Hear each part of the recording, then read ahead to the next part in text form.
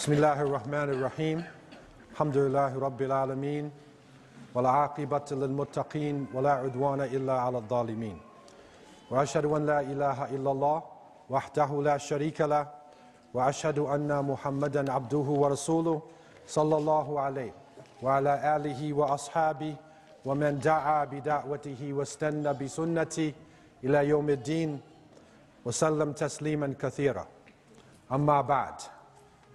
All praises are due to Allah, Lord of the worlds, and surely there is no animosity except for the oppressor, and I bear witness that Allah is one and has no partners, and that Muhammad, the son of Abdullah, is his servant and his last messenger. And may Allah always and constantly send peace and blessings to Muhammad, to his family, to his companions, to all those who call to his way, and establish his sunnah to the day of judgment.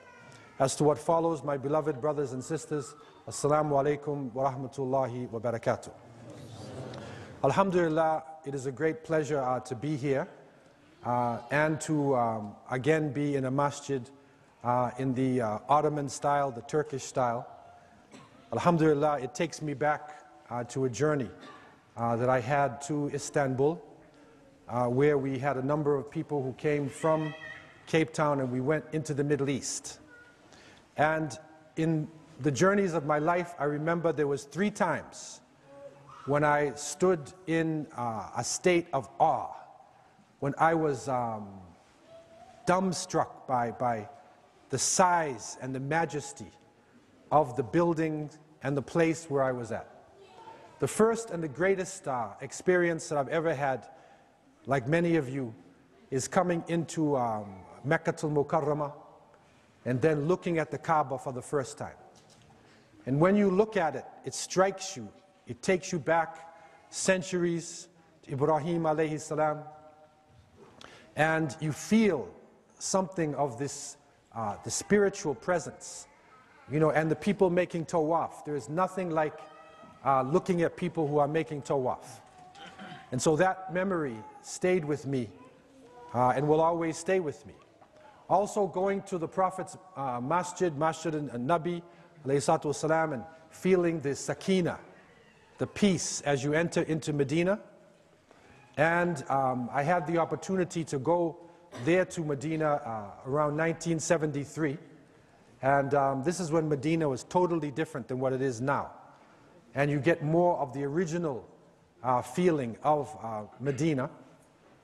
And the next time when I was struck by, you know, a presence, a physical presence of a location, was in Cairo, in Egypt, when I went to the pyramids.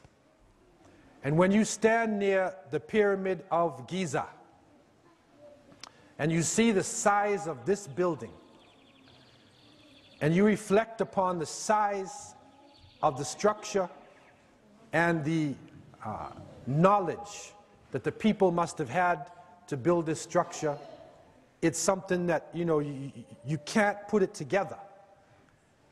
And studying the history of Egypt, I recognized the fact that this pyramid was not built by the Pharaoh that we know in the Quran itself. It was built long time before the Pharaoh. And Allah subhanahu wa ta'ala has told us, وَلَقَدْ بَعَثْنَا فِي كُلِّ أُمَّةٍ رَسُولًا أَنْ يَعْبُدُوا اللَّهَ وَاجْتَنِبُوا الطَّاغُوتَ. That we have sent to every nation a messenger, that they would worship Allah and stay away from false deities. And so the ancient Egyptians had something. They had something that the world still does not fully understand. And I stood at awe at the size of this building, and to think that people at that point in time could have constructed something like this is mind-boggling. The other time when I stood at awe at a structure is when I went to Istanbul, and then looking at the Blue Mosque, looking at the structures that the Uthmaniyya, that the Ottomans had built. It struck me at the size of the structures and how much power Muslims actually had. And if you go back in history and look at the buildings in other parts of the world at that point in time, you realize how much power and authority actually was in the hands of Muslims, and how much of a loss it was to us when the Khilafat was taken down in that part of the world, a major loss to the Ummah that we will not regain until we have the consciousness to rebuild the Khilafah and to have our Amir al-Mu'mineen who at least can have some central authority for the Muslim world. And so, alhamdulillah, again seeing this structure and being with this community, I pray that Allah subhanahu wa ta'ala would bless the people who are living in Turkey and would renew the strength in all those who are struggling in that part of the world. May Allah give them strength at this point in time in the struggle that they are going through with the secular forces trying to stop Islam.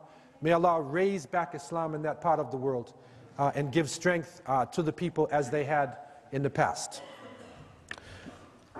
Brothers and sisters, Allah subhanahu wa ta'ala has revealed to us in His glorious book,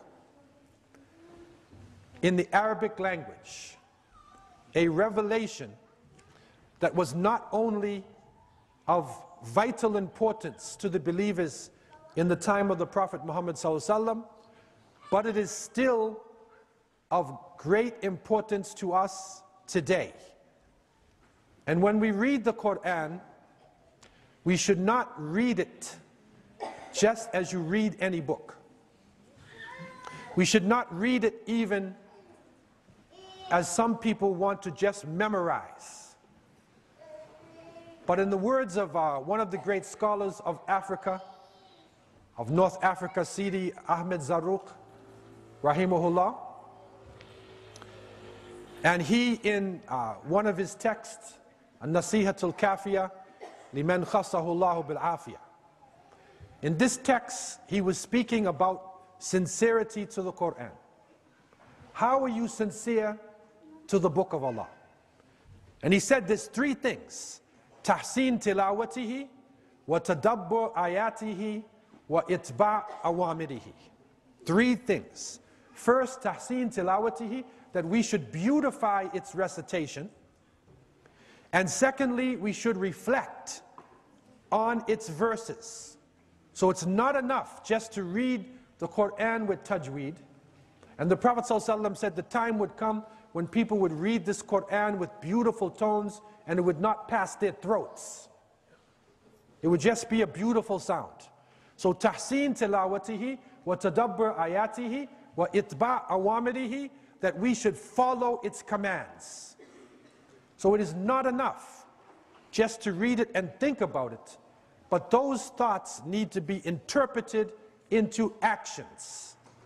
We have to follow what Allah subhanahu wa ta'ala is telling us and look at this Quran as a guide and that which will give us knowledge not only of this time but of the future to come. And in this light, Allah Azza wa Jal has revealed in the oft-repeated verses, A'udhu billahi minash shaitanir rajim, Ya ayyuhalladhina amanu taqullaha haqqa tuqati, wa la tamutunna illa wa antum muslimun. O you who believe, fear Allah in the way He should be feared, and do not die except in a state of Islam. And so here Allah tells us that we should have the consciousness in this world, al-khawf wal-raja. We should fear Allah, hope in the mercy of Allah, surround ourselves with a wiqaya, a shield of taqwa, and we should try our best to leave this world in a state of Islam. And so the word is used, la tamutunna, and this is a confirmation, illa wa antum muslimun. Do not die except in a state of Islam. Istislam, that you have submitted to Allah. And so we're leaving the world and we should be in a state of Islam, salama. The Quran, speaking again about the hereafter, takes us now from the stage of death to the hereafter. And then Allah has revealed in Surah Ash-Shu'ara verse 89, يَوْمَ لَا يَنْفَعُ مَالٌ وَلَا بَنُونَ إِلَّا مَنْ أَتَى اللَّهُ بِقَلْبٍ سَلِيمٍ. That on that day, on the day of judgment, your wealth nor your children will be of no benefit to you. The only benefit a person will get is the one who comes to Allah with a sound heart. بِقَلْبٍ salim. And salim is also from salama. And so that state of istislam, the heart needs to be in the state of istislam. That we not only say that we're Muslims, but that we are in submission to Allah, enter into the barzakh zone of the next life as Muslims, and when we come to Allah Azza wa Jal, the only benefit we will get is to have a sound heart, that we are in this tranquil state, in submission and in peace. And so the heart is a crucial object. The heart is the essence. It is not just that lump of flesh. The heart, as you can see, coming to Allah subhanahu wa ta'ala, it's not just the lump of flesh pumping blood, but it is your conscience. It is that which connects to your soul, which is telling you to do what is right, which can be affected either way. It's something inside of us which energizes us and helps us to make decisions and gives us emotions in many of our affairs. And this heart, one of the key elements in the heart is haya. It is modesty. It is decency. The Prophet ﷺ said, even spoke about that haya, innal haya min al iman, wal iman fil jannah. That verily decency and modesty is part of faith, and iman will lead you to paradise. So haya is a crucial concept. It's a crucial ability, or a crucial quality that we should have within ourselves. And haya is not just modesty or shyness. It is something to do with limits, that we know the limits of each other. And the real shame and modesty is not just from human beings, it's from Allah subhanahu wa ta'ala. And so we are modest because of our relationship with Allah subhanahu wa ta'ala, not because we fear people. And the Prophet ﷺ said, there were 3 people in Quraysh, 3 people. They were the best of people. When they spoke to you, they would tell you the truth. And when you spoke to them, they would not accuse you of lying. They would not suspect you. They believe what you say. In other words, they're innocent. You're innocent until proven guilty. They accept what you say. There's 3 people: Abu Bakr as-Siddiq, Uthman ibn Affan, and Abu Ubaidah ibn al-Jarrah radiallahu anhu. 3 people. And of these 3, Abu Ubaidah stands on the highest stage. And he is described as he was kathir al-haya. He was modest and shamed to the point where he wouldn't even look you in the face. But this modesty that he had is not weakness. He was just a shy person with believers. He is an innocent person with you. But it is reported that when the enemies of Allah subhanahu wa ta'ala came, Abu Ubaidah, they describe him as the sharp part of the sword. He turned into a lion, Asad. He was humble and modest with believers. But when the enemies of Allah came, when danger came, he became a lion. He was the first in the line. No fear in his heart. And so this is the description of a believer. This is the modesty we're talking about. This is the haya. It is a modesty with Allah subhanahu wa ta'ala. It is a modesty that is so important to us, especially today, in the time period when the enemies of Allah subhanahu wa ta'ala have now developed the ability to enter into our homes with the television and with cell phones, internet, and they can teach our children. You might be at work, you're outside, and this machine is teaching your children how to lie, or teaching your children filthy habits, how to swear, racism, to make them ashamed of being Muslim. And one of the most dangerous parts is it is taking away sensitivities. Taking away sensitivities. That if you are watching a program, if the child is watching a program, and then that person sees on the program, he sees a man or a group of men raping a woman. This is a horrific act that most human beings will never see. If you live your life naturally in the world, you will never see anything like this. There are some times when he rapes the woman and he kills her. And the child is watching that. How many people will see this in their life? How many times will you see murder going on? Mass murder, people being tortured. And those who come from the front lines, those who are involved in warfare, go through a state of shock, a trauma that they go through. Because human beings are not used to seeing this. We're not used to seeing things like this. We're not made to see this.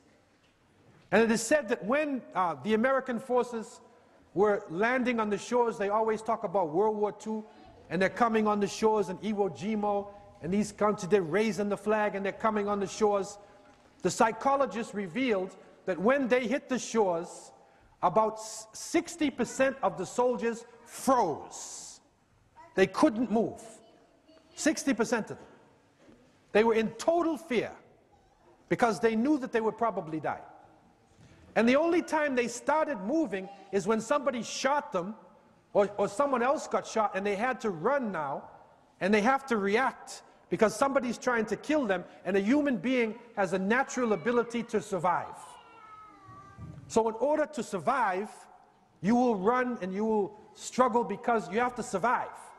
But it is not within a human being to kill or to just throw yourself to suicide. That is not in a normal human being's state of mind. Similarly, it is not within a human being's state of mind to be involved in adultery and fornication, and especially to see things like rape and murder. What it does, it takes away your haya. And the Prophet ﷺ said, إِذَا لَمْ تَسْتَحِي فَاصْنَعْ مَا شِئْتَ. If you don't have haya, then do what you want to do. If you don't have hudud, you don't have limits, you are capable of doing anything. You can do anything. And so this haya is a crucial thing. And the punishments, the things that are happening on this earth today, they talk about the environmental struggle. They talk about, and they say it's overpopulation.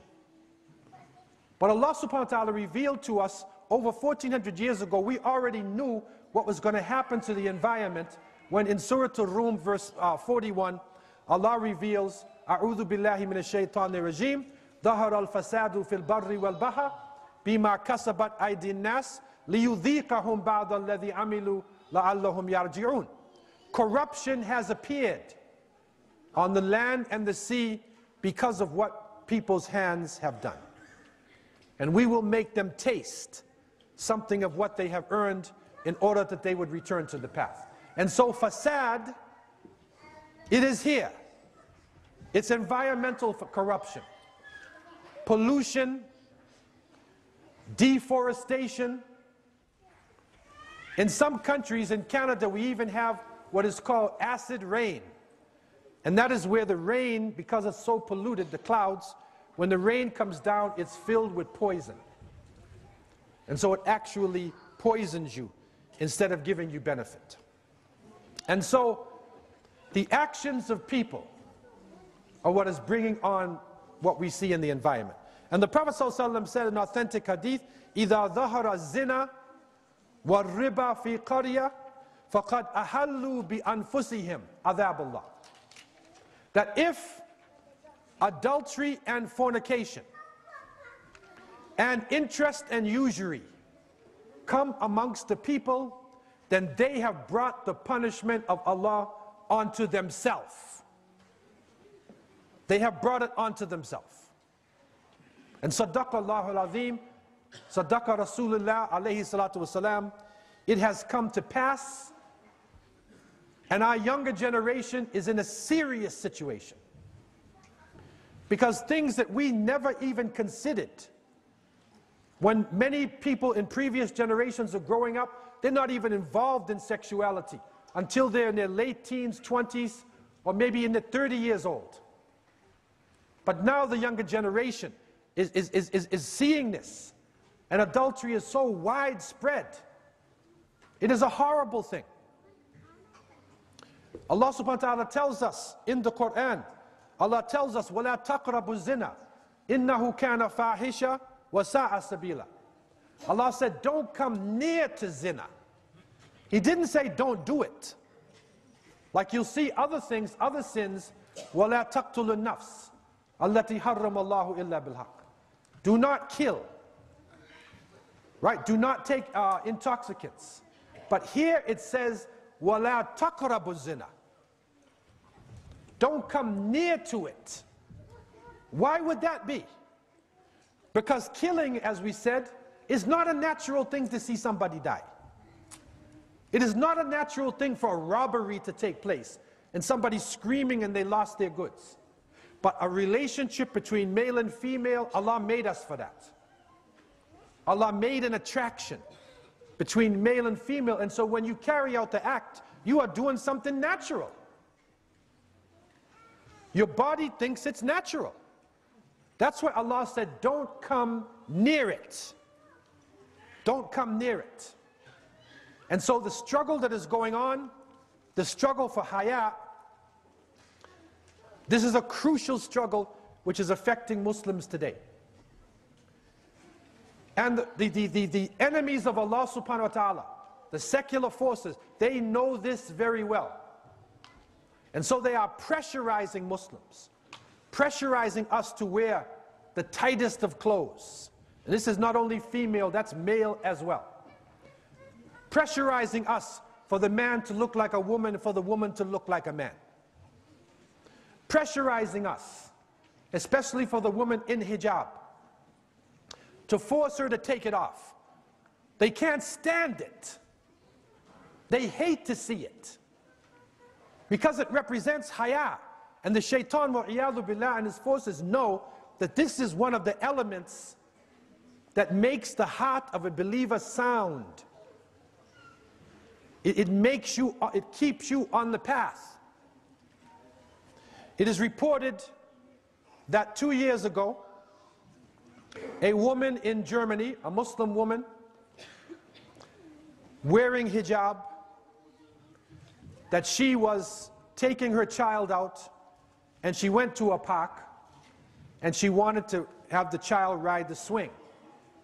But on the swing was a skinhead, a right-wing skinhead. He was riding the swing. And he looked at her, and she said, "Can you get off the swing? My baby can ride." And then he started to swear at her, and to curse her, and to call her a fundamentalist Muslim, Islamist, terrorist, wearing your hijab, insulting her, and continuing on as much as he could. She was a strong sister, though, and she took it to the authorities. And in Germany and most Western countries, they have laws against abuse. They have laws for this. And so she took it to the court, and the man was fined 780 euros. he had to pay a fine. But the skinhead was mad because there's more to this thing than just paying the fine. To him, it was a struggle. He had fought against a Muslim, a woman who's wearing hijab, who they think is attacking their society. He insulted her, he attacked her, he thought he did his job, so he appealed the case. The case came up last summer in July, and the sister Marwa Sherbini, who was an Egyptian woman, she and her husband were in the courtroom, and when she went to make her testimony, and she had her child with her, and she was pregnant, just imagine this now, you are in the courtroom, a civil courtroom, the judge is there, and all the people have suits on, and the press is there, and the police are standing there, and the skinhead jumped off his booth, and he grabbed the sister, and he stabbed her 18 times. 18 times, man. Not once. 18 times. He stabbed her in front of everybody, and then her husband got up and ran to try to save her, and the police shot her husband. Not the skinhead. They shot the husband. And then then it broke. And the world recognized this. But they didn't move. The secular countries who see the hijab, who see modesty as one of their enemies, they didn't move. They didn't take it serious. Muslim countries tried to move, but they didn't take it serious. And finally, he has been found guilty. But where is the reaction? Where was the press? Where is the people coming out and feeling disgusted? A woman pregnant with her child right there, stabbed 18 times in a court. This is the battle for haya, is the battle for modesty. And this battle is deeper than what you think. It is deeper than what you think. The Christian missionaries called the battle for the hearts. They are struggling now in our countries. They are struggling using the mass media, using internet, movies, battling for the hearts of people. And behind them is the shaitan, the evil one, wa'iyadu billah, who wants to take us off the path. And so this struggle that we see is a serious one. The battle for the hearts. The heart is that which, as the Prophet ﷺ said, there is a lump of flesh in the body. إِذَا صَلَحَتْ صَلَحَ الْجَسَدُ كُلُّ وَإِذَا فَسَدَتْ فَسَدَ الْجَسَدُ كُلُّ أَلَا وَهِيَ الْقَلْبُ. He said there is a lump of flesh in the body. If it is sound, the whole body is sound. And if it is corrupted, the whole body is corrupted. And that is the heart. And so the struggle going on now in our countries, it's not only a hot war. There is a hot war going on in many parts. Muslims are under the gun. But there is another struggle which is deeper, which is for the very essence, our hearts. It's for the hearts of our children and for the future generations. And that is the real struggle that is going on. And our people are facing this all over the world. And so we have to realize how important it is to protect the heart. We need to protect ourselves. And the great ulama have told us very clearly, Man arafa qalbahu, arafa rabbah. Whoever knows his heart, knows his Lord. So we need to know ourselves. We need to know what's inside of us. And then we really have our relationship with Allah subhanahu wa ta'ala. The scholars have also shown us that the heart is like a fortress around it. And there are certain gates that lead inside of it. And there are soldiers protecting these gates. And so we need to know what are the gates? The shaitan and his forces are trying to get inside the heart and to reach us, to take us off the path. And this struggle is not as clear as what you think it is. Sometimes it is something which you think is a trivial thing, but it's not a small thing. It opens up a way for your heart to be destroyed. And so we need to know Madakhil Iblis. We need to know the inroads of the shaitan to our hearts, wal-iyadu billah. And the great scholars have shown us, Ibn Qudama al-Maqdisi, rahimahullah, and other scholars, have shown us that from these madakhil, entrances into the heart, one of the gates that the shaitan used to get to us is hasad. It is envy and jealousy. And hasad is that quality when you see your brother or your sister who makes some progress and you become jealous of that person. They have a new baby, he has a new car, and you see him inside of this and you're jealous of it. If you want one like his or like her, that's okay. But hasad is when you want the baby and you don't like their baby. And some people will say evil things. They will say evil things about the brother. They see Zayd comes riding up in his new Lamborghini. Now how do you feel about your brother Zayd? You used to like him, right? But now you see Zayd in a Lamborghini. So now what do you say about him? Some will say, well, you know, astaghfirullah. Look at him. He probably got this on the lottery. It's an ugly car anyway. Look at the color of it. So they will just say wicked things, right? That's the shaitan. That's hasad. And this thing is a dangerous thing. And the worst thing about it is that the hasid is more affected than the mahsud. The one who has the hasad, he is more in trouble than the other one. The Prophet ﷺ said, Iyakum wal hasad, fa innal hasada yakul hasanati, kama takulu nal al hatab. Beware of jealousy. It will eat up your good deeds like a fire eats up firewood. You go to Hajj, you fast in Ramadan, and you're jealous of another person, it burns up all your deeds. Someone makes a little progress, they have a nice masjid, and so what do you say? I'm not going to go to that masjid. That's a Turkish masjid. I'm not going to go there. That's the shaitan talking to you. This is the house of Allah. Regardless of who set it up. And so jealousy is one of the ways that the evil one can come to our hearts and destroy us in this world. Another point which was brought up in this study is anger. It is anger. And this is considered to be ghul al-aql. It is the monster of intelligence. Because when you become angry, your intelligence is gone out your ear. You're no longer, you don't think with your mind anymore. Emotion starts coming over the person. They foam at the mouth. They tear, they rip. They go out of control.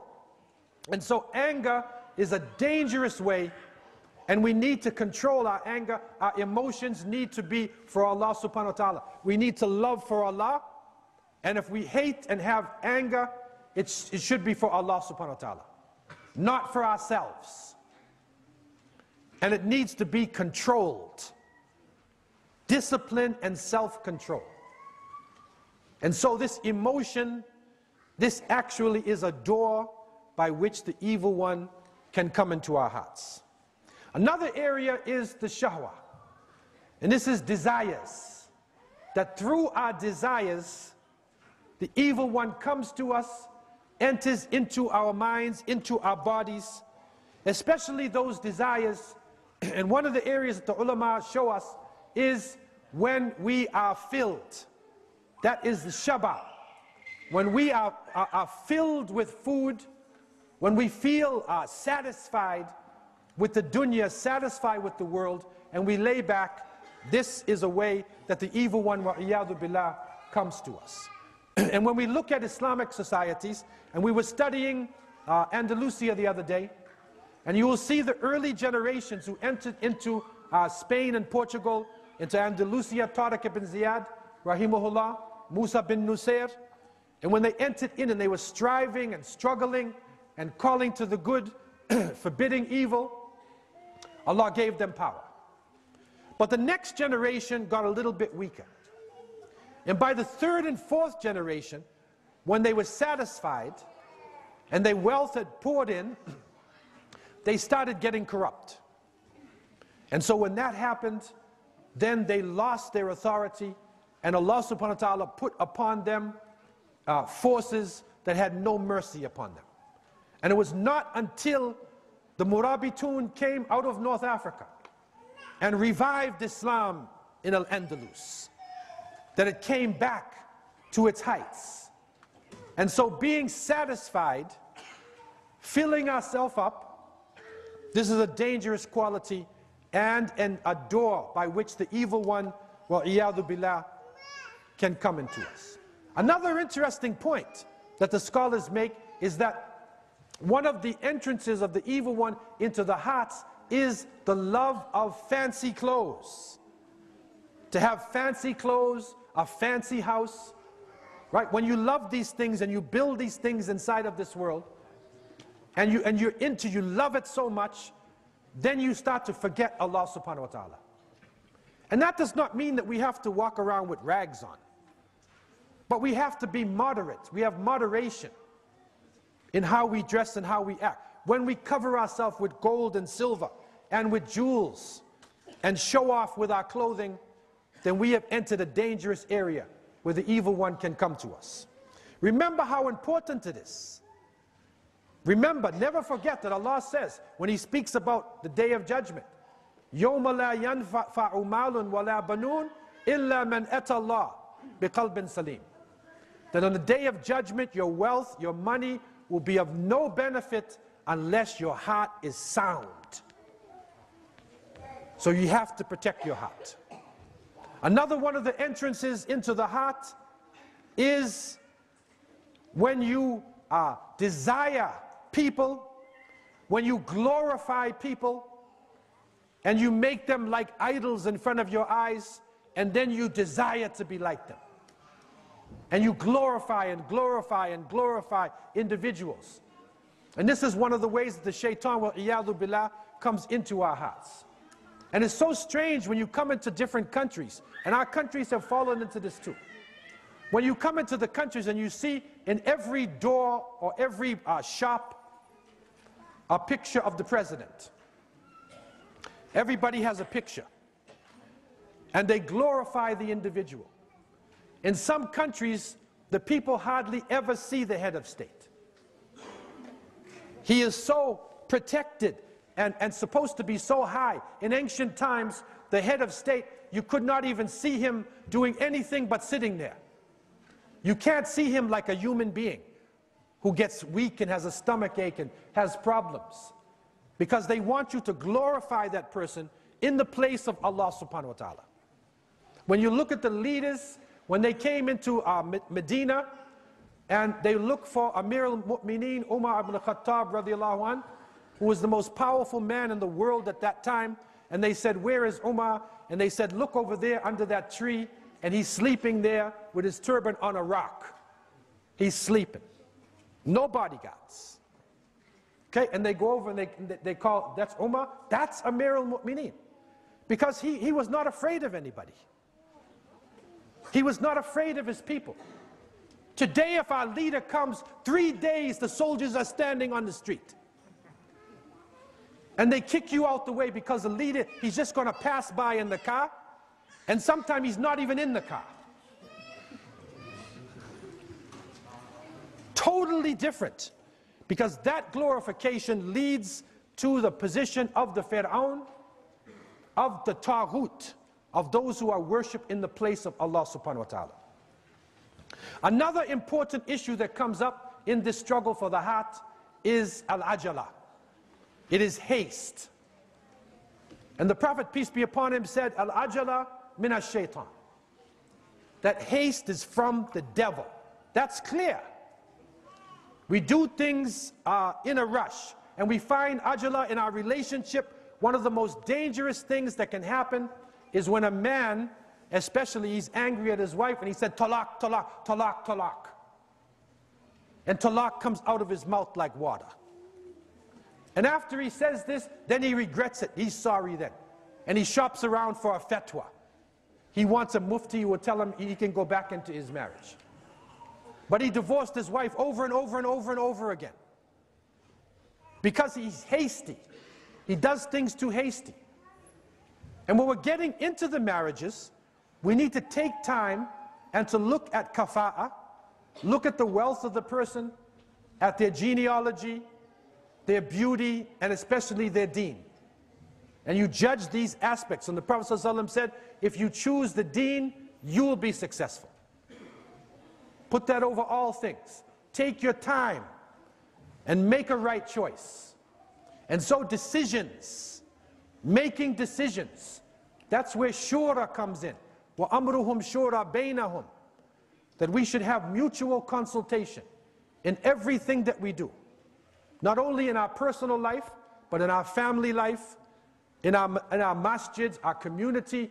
We need to sit together and to make decisions together. The leadership needs to listen to the people in the jama'ah. So haste is a dangerous thing, but the scholars say that you are allowed haste in certain areas, only in certain areas. One of those ways which you are allowed to do things fast is when salat comes in. You can make your salat, do it as soon as you possibly can. Also, if you have a zad wa rahila, if you have enough money on you and the ability to go to Mecca, then you should make Hajj. Don't wait and say, 20 years when I reach 50 years old, or I reach 60 years old, then I'll make Hajj. Don't wait until that time. Don't take your money and go to Paris, or you go to London, or you go to Disneyland, or you go to New York City. Make your Hajj. If you have a Zad wa Rahila, if you have the ability to make that Hajj, then the scholars say, do it right away. Do it, and don't wait. Especially if you're young and strong, and you can go there and perform your manasik properly, then you should try to make that pilgrimage as soon as you possibly can. So these few points are the only ways where haste comes in. Another issue which is extremely important and one of the entrances into the heart that destroys us, and this is an interesting point that the scholars brought up, and it's amazing, some of these scholars lived 1,000 years ago, but it's like they're talking to us today. He said one of the entrances of the evil one into the hearts is when people become fanatical in their school of thought. Look at this wisdom.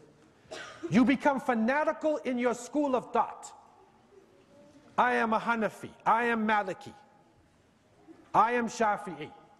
I'm not even talking about people who are outside of the deen. I'm talking about right in Ahl Sunnah wa Jama'ah, that people will become fanatic with each other. A brother came up to me one time and he said, Brother Abdullah, is it permissible for a Hanafi to marry a Shafi?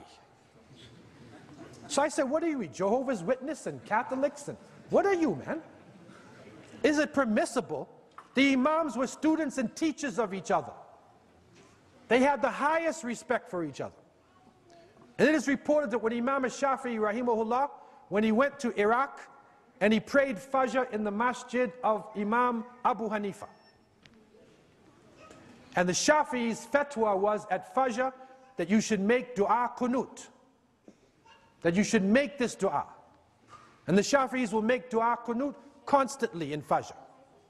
And so they asked the Imam to lead Salat.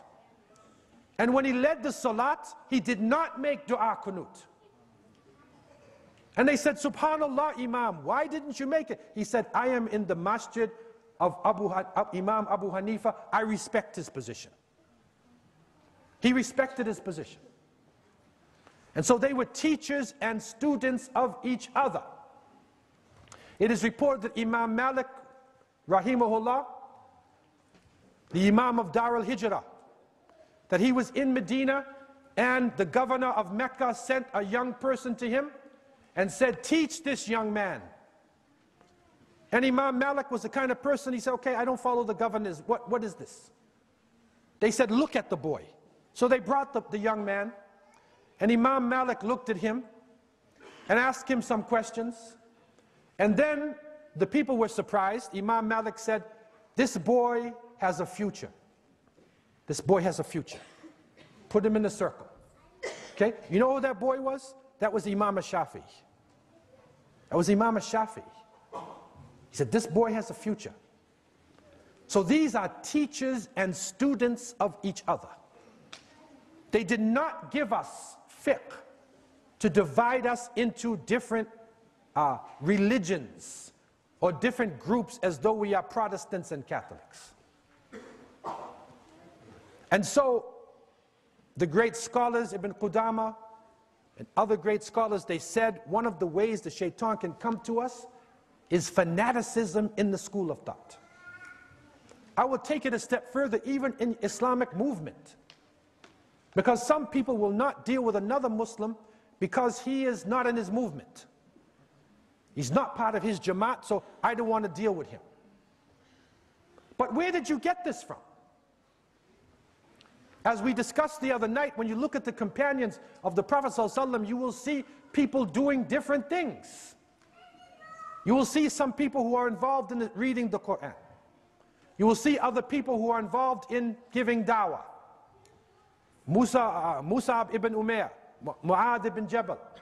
You'll see them, they're du'at. You will see other people who are involved in jihad and struggle. You will see people doing all types of things, but at the end of the day, they are shoulder to shoulder.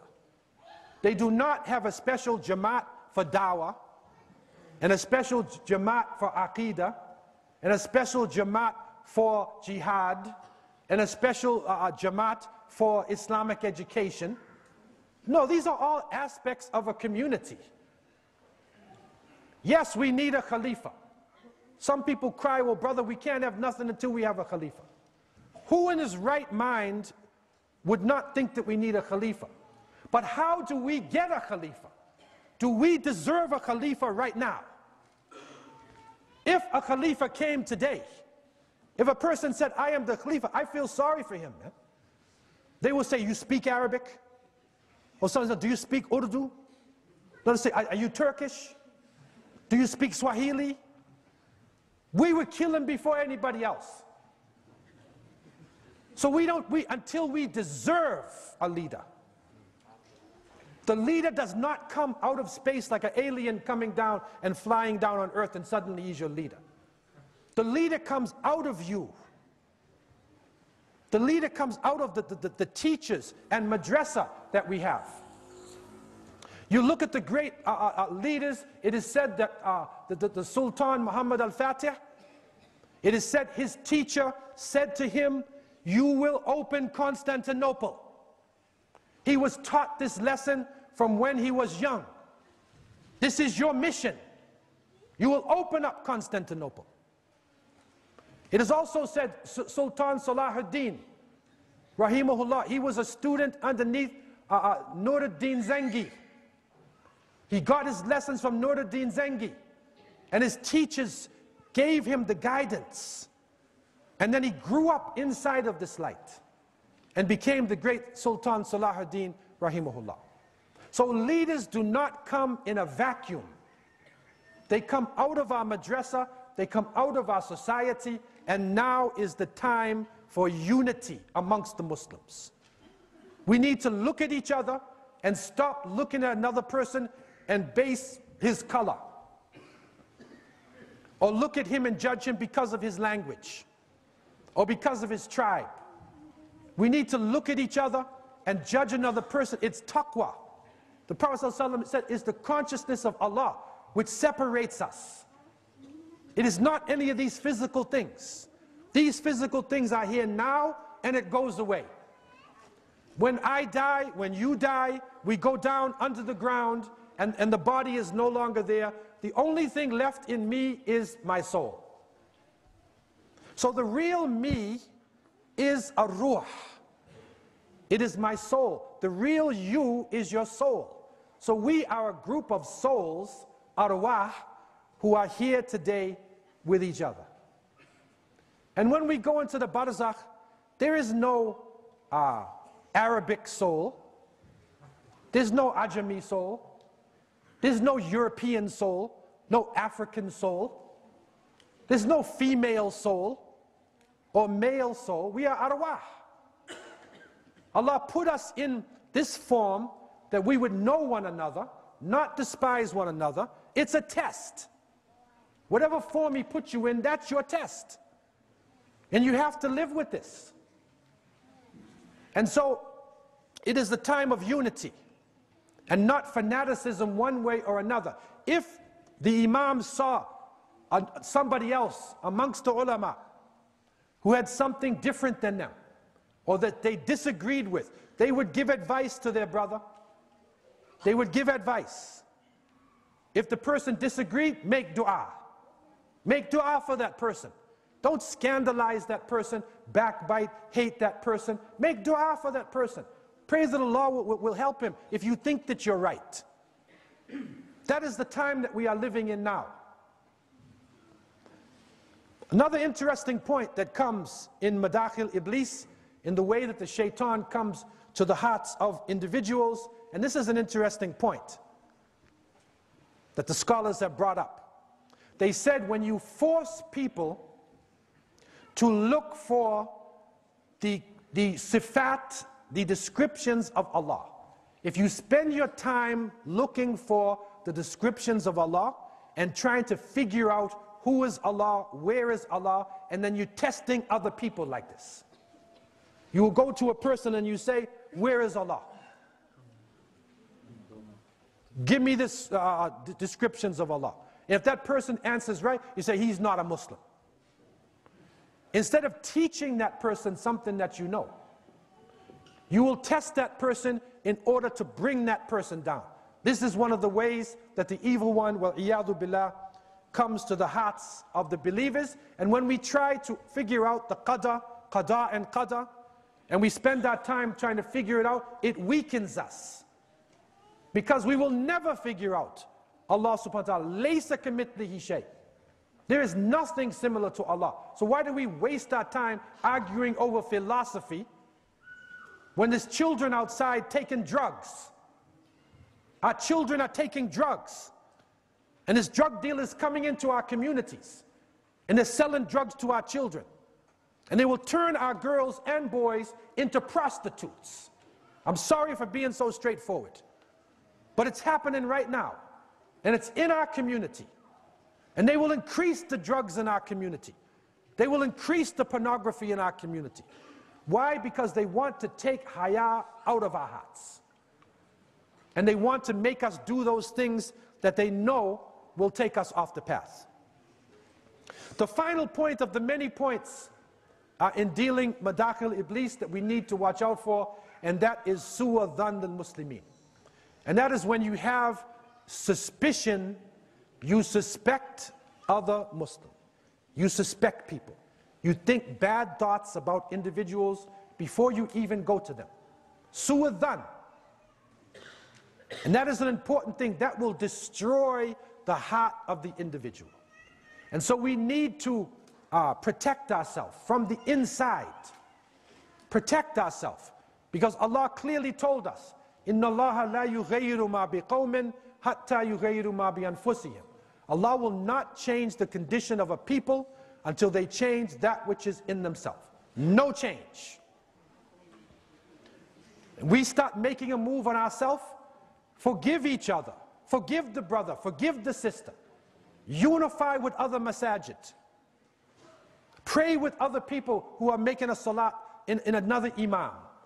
Enjoy the benefits of all of the scholars of Islam. Learn to love each other and to love the broadness of the sunnah. The Prophet ﷺ had this type of wisdom. This is what we need today. We will get an argument over a point. In the other day when we were in the University of Melbourne, and the brothers were upstairs, and then they made salat. Some of them followed the Jamaat, and some of them made their own prayers. And they started fighting each other. They said, I'm right. One said, no, I mean, you can't follow them. You can't see them. The other one said, well, no, you can't see them in Mecca either. You're on the 3rd floor, you know, whatever. What's your problem, man? So one made it, and the other made it, and they both, you know what it reminded me of? It reminded me of the time of Banu Qurayza. That the Prophet ﷺ, after the Battle of the Trench, the angels came to him and said, you know, the angels have not taken off their armor yet. Go to Banu Qurayza. This is the place of the Yahud, who had made treachery against the Muslims and opened up that part of Medina. And so the Prophet ﷺ said, do not pray except in Banu Qurayza. La yusalliyanna ahadukum al-asa illa fi Bani Qurayza. O kama qala alayhi salatu wasalam. None of you should make asa salat until you reach Banu Qurayza. Some of the Sahaba said no. The Prophet said this, but Allah subhanahu wa ta'ala said we should pray asa on time. So I'm making salat. Because Allah is above the Prophet. That's his decision. The other people said, no, Rasulullah sallallahu alaihi wasallam said this. So we're going to hold Asa and reach Banu Qurayza. And they start fighting each other. I am right, like my fatwa is right. They didn't say my school of thought. They didn't have imams then, right? But then they said, no, my opinion is this. Yes or no, my opinion is that. And so when they reached the Prophet sallallahu alaihi wasallam and they said, which one is right? You know what his answer was? Both of you are correct. You are both correct. You made your decision based on submission to Allah. You made your decision following the sunnah of the Prophet ﷺ. You are both correct. And we say to our brothers in consultation with the imams and leadership here, whether you're upstairs in the University of Melbourne or pray by yourself, you're both correct. We don't have to fight each other over small things like this. This is how the shaitan, the evil one, comes to us and brings disunity in the ranks of the believers. So I leave you with these thoughts, and I ask Allah subhanahu wa ta'ala to have mercy on me and you, and I pray that Allah would bless this masjid and bring back the glory of the great Uthmaniyya of the Ottoman Empire. May Allah bring it back to the Muslim Ummah and unite the ranks of the believers everywhere we are in this planet. أقول قولي هذا وأستغفر الله لي ولكم والسلام عليكم ورحمة الله وبركاته.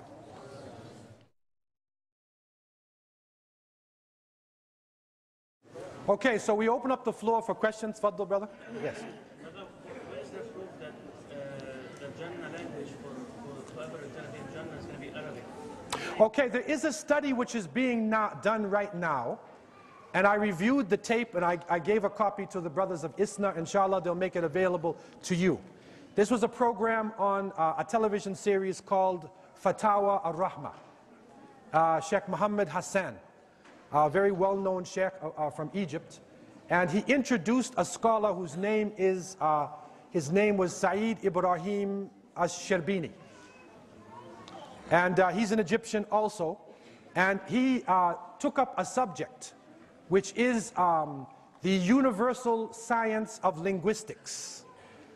And this study began in the year 2003. It is a new science which has developed in linguistics, and in the University of London, he took his master's in this subject, and now he's bringing his dissertation. When he started the subject, what this subject does, it studies all the languages that people speak. And based upon the sounds in the language, and based upon the history of language, they can determine whether a language will stay or whether it will be stagnated and die. And they have found out that languages live like people. A person starts as a child and then goes into adulthood and then old age and then weakness and die. Similarly, languages go through the same thing. And they have estimated there have been about 1,000 known languages in the world. Of these 1,000 known languages, 400 languages are dead. There's about 601 languages remaining. And because of globalization now, and industrialization and conquering, there's about 50 languages per year are dying. Because everybody wants to speak English, or they want to speak the language of the conqueror. And so languages are dying now in a rapid rate. And so they're doing this universal study. When our brother Saeed Ibrahim Ash-Sherbini, when he entered into the course, Arabic language was not even considered. So he put Arabic language in there and he used science. This is not religion. These people are not religious. They are going by linguistics, the history of language, the sounds in the language. They can tell whether a language is dying. They are now saying the most recent language which is dead is Nubian language. You know Bilad al-Nuba? In Aswan, right? In Aswan. When you go south, they're saying the Nubian language is now considered to be dead. And this is how languages go down. And so Arabic was not even considered. He did a paper, a master's paper, and when he put Arabic language to all the scientific thing, now Arabic is number 2.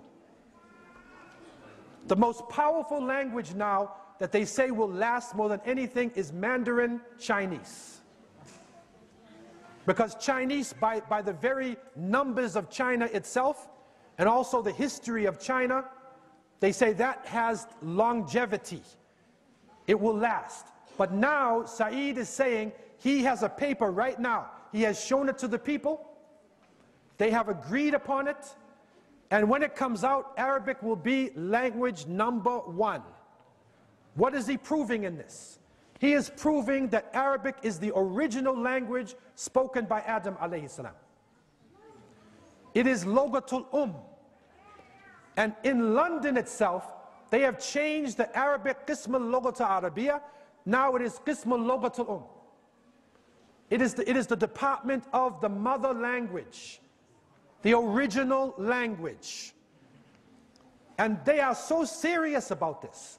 They are watching languages die. They even are taking some great English books and they're translating them into Arabic. Because if all the other languages die, they're saying right now, because of the makeup of Arabic languages, they're saying it will outlast all the other languages. These are not religious people. And the thing that shocked the scientists is that when they look at languages, each word has got syllables. And so if you say industrial, you have industrial. So there's different syllables going inside of it. And so they put the word Allah. They put Allah into the machine. It's a machine that judges sound. And you would say, it sounds like it has, when you put it in, it's only one sound. It's only one sound.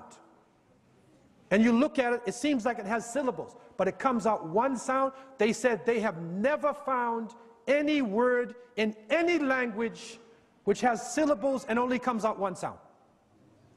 It's the only word in the human race, which again show Tawheed of Allah subhanahu wa ta'ala. Also, Shirbini is proving now that this will be the language of Jannah. It'll be the language of the day of judgment. And this is something which is so important to us. And that's why we should encourage our children to learn Arabic. I'm just coming from the Gulf region now, and if you speak English, the best job you can get in the Gulf and Muslim country is teaching English. Because everybody wants to learn English. But who wants to learn Arabic? And this is something that Shaitan is doing to us. These are non-Muslims. And some of these people have accepted Islam based on the work of Shirbini. They say, I'm Muslim. This is the language. Because I can see your language is going to outlast every language. And he tells them the basis of this language, the longevity, is the Quran. You want to understand Arabic? Go to the Quran.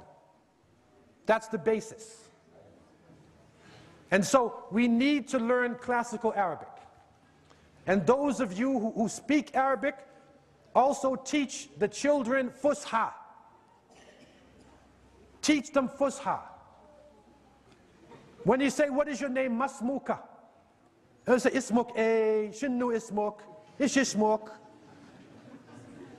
Teach them how to speak Arabic, man. Ma'arish Haga. Teach them how to speak Arabic. Yes, we need Ammiya, because we talk to each other and it's sweet, right?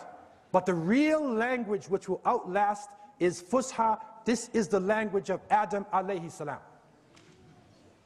This is the language, inshallah, the language of Jannah, the final language.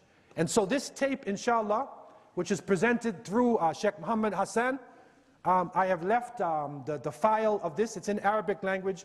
Inshallah, brothers can translate it. I'll leave the file with Abu Hamza and the people of ISNA. They will have the file. And inshallah, you can get this little disc or this file, and you can watch the program on Fatawa al-Rahma. And we're waiting for more studies from Saeed Ibrahim al-Shirbini. Jazahullah khair. Question? Just ask two questions. One, definition about fatwa. The other question is, I'm from Somalia, and we have at this topic you talk about 5 different religious groups. Right. They're all Muslim, but a lot of them they do in different ways, and they're all claiming they're different Muslims. So what your comments there? Okay, well, I mean, I am not a mufti myself. I am a dawah person. I'm a da'iyah, right? And, but, you know, the fatwa is giving you a religious decision, and they have to take into consideration, you know, the environment and the circumstances. You know, they use the Quran and the Sunnah and the Ijma', and they will bring you, you know, a proper decision based upon all the circumstances. So the mufti should not give you a decision immediately. They will sit down and look at it and give you a proper decision. In terms of Somalia itself, and we make dua that Allah will bless that land and will bring peace to the land. I became very close to the Somali nation myself. I was the Imam of the Jami Mosque in Toronto, which has one of the largest communities in the world now, Somali communities. In 1985, there was 2 Somalis in the mosque. And then after 2 years, 60% of the Musallis were from Somalia, Eritrea, and Hara, and places like this. Okay? And they said, Brother Abdullah, you know, we're Somalis. Everybody had similar names, Abdi, Rahman, they were Shafi, you know, whatever, similar. And then one day, there was a struggle in Western Somalia called Ogaden. And so we made dua for the people who were struggling in the Ogaden. And then somebody came to me and said, Brother Abdullah, you're innocent. Your mu'adhin is Darod. In the mosque down the street is Hawiya. On the northern side is Ishaq. Right? And I'm saying, what is this, man? Then they said, now you don't know Midigan, the Midiganis. Right? Somalis know what I'm talking about. Right? Jarir. And there's different groups. And so this tribalism, the Prophet ﷺ said, leave tribalism and nationalism. It is filthy. Tribalism is killing us. And I know that people have died. And it's not easy to forgive somebody who killed someone in your family. But the Prophet ﷺ and his companions, when they opened up Mecca, they had to embrace people who tortured them to death, who killed their families, who drove them out of their homes. They had to embrace them as their brothers and sisters. They had to forgive them, man. So we as Muslims, we need to forgive each other. We have to forgive each other. How to come out of the problem? Allah knows best. I can only say on the outside, you know, we have to return to the essence of Islam, and we make dua for the people in that region there. In terms of, we want to talk about the subject here. For your everyday fiqh questions, you need to go to local faqih, right, for everyday fiqh. Okay? And but general questions we want to try to deal with. What do you do if you're forced to commit haram and become an unmodest person because your life depends upon it? The Prophet ﷺ said that anything that we do by khata or nisyan, if you make a mistake or you forget or you're compelled, you're forced to do something, the pen is lifted. The pen is not writing. So if somebody's forced to do something which is haram, the pen is not writing. If you do something by mistake, you're forgiven. If you do something forgetfully, you're forgiven. We were talking earlier today about Ammar ibn Yasir, radiallahu an. Ammar came to the Prophet ﷺ and he said, I have destroyed myself. And the Prophet said, how? He said, I said kalimatul kufr. He was tortured. And he said the word of disbelief. The Prophet ﷺ said, how was your heart? He said, my heart was strong in faith. So the Prophet said, then you are on the path, or in words. You're okay. So anything done by force, the pen is not writing at that time. How do you protect your heart from corruption that we are surrounded by and attain a sound heart? This is the thing. We need to know, like these madakhil, these are the entrances of the shaitan into the hearts. So just like soldiers that are guarding the fort, you need to guard yourself against some of these areas. And some of it is just, sometimes it's just eating too much, eating spicy food and all these things, getting satisfied, being jealous of other people, right? Being suspect of other people, right? Glorifying individuals. Some of these things, these are the things we need to protect our hearts from. And these are practical issues that we will face in our lives, and we need to take it as a practical thing. It says, what advice can you give to Muslim brothers who find it hard to stay out of trouble and always end up with the wrong crowd? The Prophet ﷺ said very clearly, "Ar-rajulu ala dini khalili. Falyandu ahadukum man yukhalilu." The Prophet ﷺ said, a person will be on the religion of his friend. So take care who you make your friends. So if you find somebody who makes salat and fasts, is a good person, make that person your friend. If you know the person doesn't make salat, he's swearing, he's fighting, right, he's carrying on, then just stay away, man. Because that person will lead you into the wrong crowd and lead you into a dangerous situation. So we need to watch our friends. How much time we have left before salat? 5. Yes, brother. I want to ask you a question regarding the history of the Americas. Yeah. Before Christopher Columbus in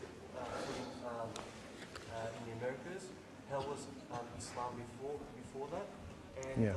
The status of the state of the Native Americans, how are they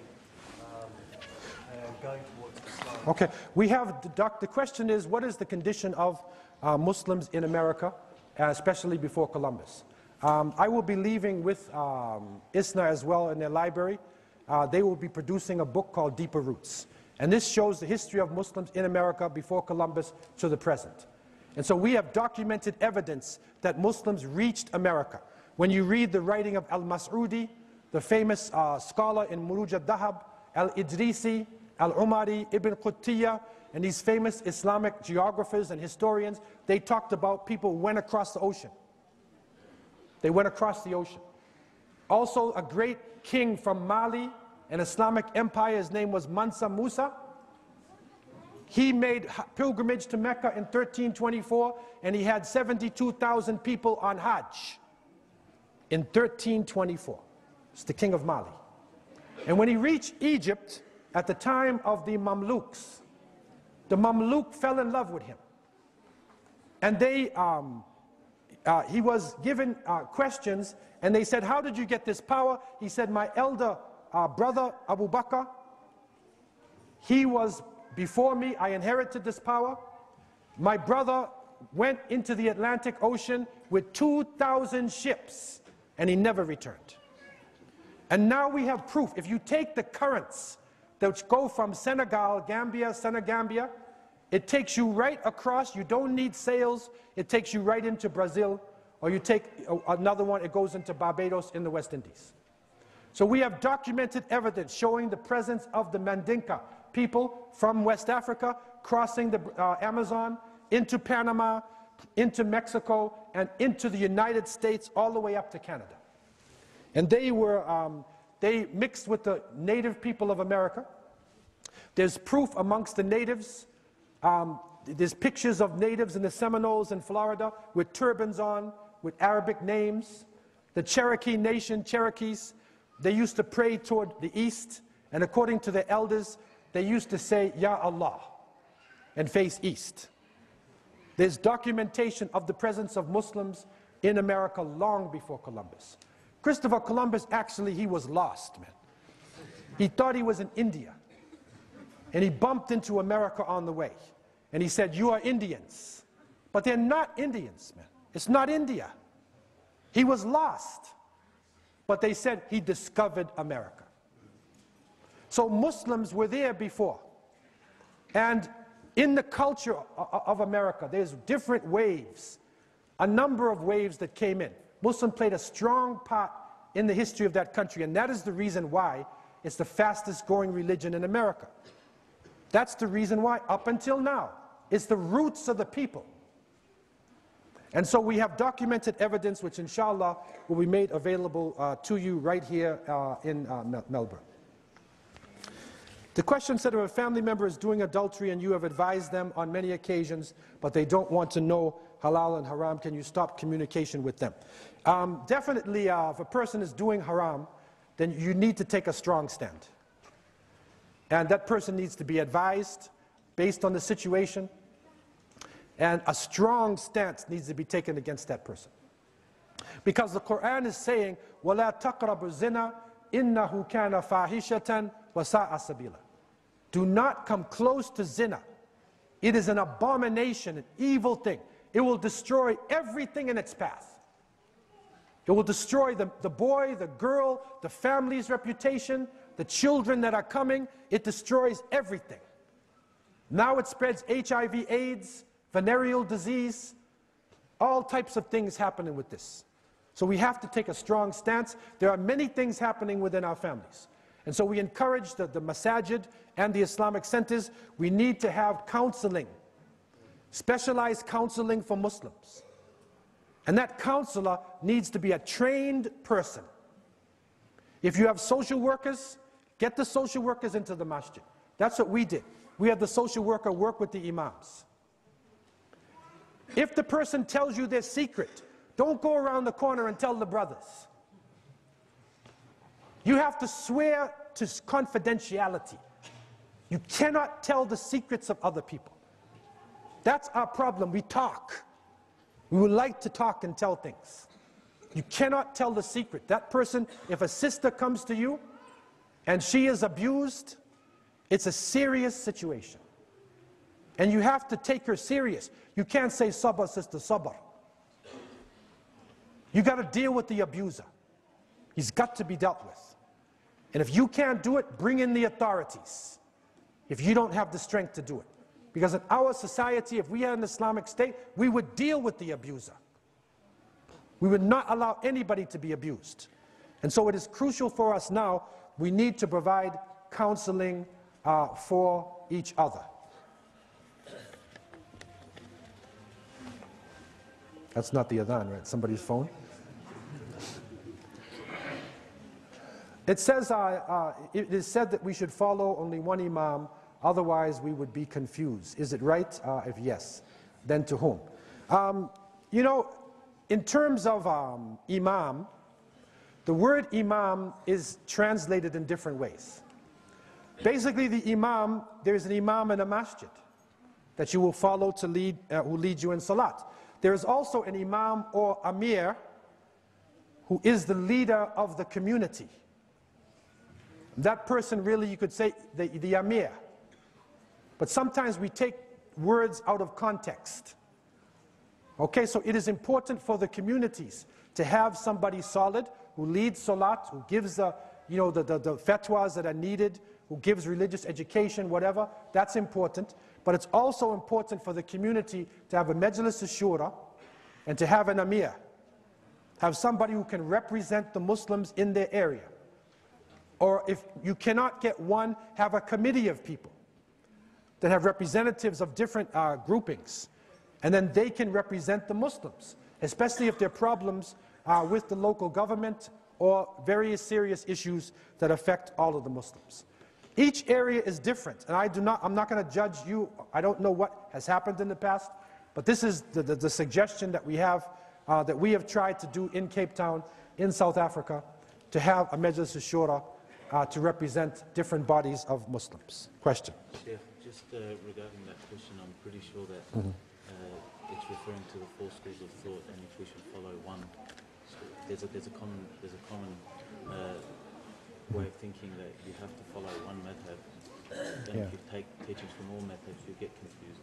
I'm pretty sure that's what that would be referring to. Okay, well, no, this is dealing with something little. This one seems the iman. This is based on the thing that happened today. Now, any other general questions that we have before we close down? Yeah. Does that mean also alcohol can be zina, like putting the perfume on Like drinking alcohol. Like putting perfume on. Okay, itta itself, if you put on perfume, there's nothing wrong with that. It's the sunnah of the Prophet ﷺ. He loved itta, right? So there's nothing wrong with doing that. In the case of a woman, however, it is said that the itta of the man is something which has a smell that comes out, but the itta of the woman is something that may have left a stain, but the smell doesn't protrude. Right? You'd only smell it if you're right on the person. And the Prophet ﷺ described women who have this perfume on that's out there as like people who are committing adultery. And you will see it when they wear this perfume now. Like I said, I'm just coming out of the Gulf region and stuff, and whatever, they have all these perfume shops, right? And they're wearing this, you walk along and the perfume hits you. And it like floors you on the ground because of the smell. Right? So these things are dangerous. Anything which is going to lead us to fornication and adultery, we should avoid. We should avoid all of these things. Now, yes, ma'am. You know the progress of the we read about the Rasul Sallallahu Alaihi Wasallam. You know whether it's going to be done and how it's going to be done. Is it going to be done properly, or is it going to be done based on what the Western world wants? Yeah, there is some discussion about. I was living in Bahrain, but there is some discussion that in Qatar that they are planning to do a movie about the Prophet Sallallahu Alaihi Wasallam. And but now they're just researching it and whatnot. But they appear to be the people who are doing it appear to be very religious people. So hopefully they will research it and do it properly, you know, and not.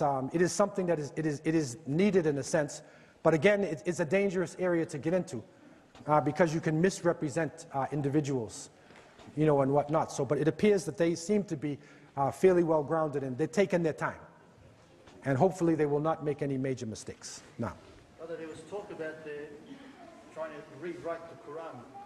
yeah. There is some book that they put out where they tried to write their own Quran. The Christians are trying to do this. And they put out some copies of this in Jordan. Some of them appeared, I think in Kuwait.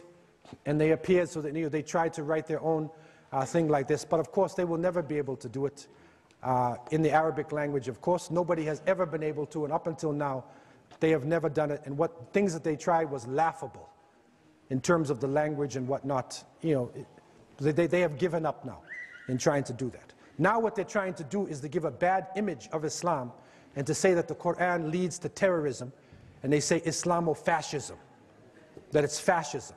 This is the latest attack which is coming now, a movie called Obsession, which was passed around in the United States.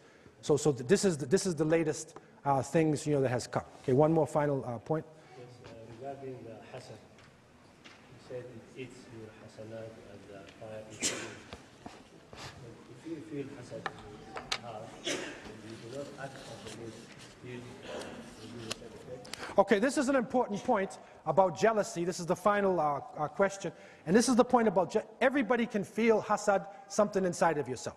But the scholars say you need to remember your opposition with Allah subhanahu wa ta'ala, that material things come and they go. And when we think about this, then it can take hasad of our heart. Because sometimes if a person has a lot of money, it's actually a curse. It's not a blessing. And we see it has happened to many societies in front of us. So, may Allah protect us against this and clean our hearts and unite our ranks. Subhanakallahumma bihamdika, nashhadu an la ilaha illa anta, astaghfiruka wa natubu ilayk. آخر دعوانا الحمد لله رب العالمين والسلام عليكم ورحمة الله وبركاته.